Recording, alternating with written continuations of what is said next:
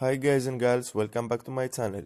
In today's episode of my modeling adventures, I present you my M4A3 Sherman 105mm Howitzer from Tamiya in 1/35 scale and kit number 35251. This kit from Tamiya is a rebox with some updated and some new parts released back in 2002. The kit consists from 9 plastic sprues, one set of water slide decals and a pair of vinyl tracks. So after building this kit, I have to tell you that I am amazed by it. The kit overall is great. Everything goes together so easy without facing the slightest issue at all. The parts are crisp, clean and pretty detailed. I find the quality of the decals to be pretty good.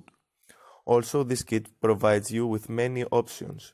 You can build both the early and the late type variant of this vehicle, and you can build it with all the hatches opened or closed.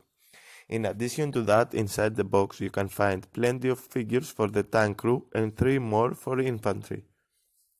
My personal choice about this tank was to build it as an early variant with all the hatches opened and with the winter camouflage as found in the instruction sheet. I kept intact the infantry figures because in the future I'm planning to pose the particular tank in a small diorama. I have done the winter camo using the hairspray technique. I know that it is far from perfect, but considered that it was the first time I have done it, I am quite happy with the result. That was everything that I have to say about this kit.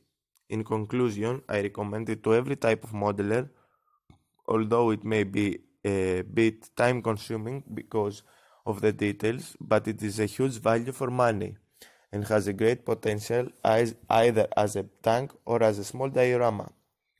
As always, fellow modelers, if you have found this video helpful or interesting at all, don't forget to leave a like or write a comment expressing your opinion about this build.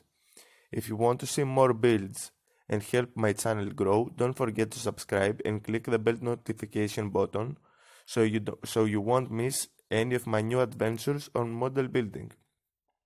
Lastly, if you want a brief history about this tank and the paints that I have used, please check the description below.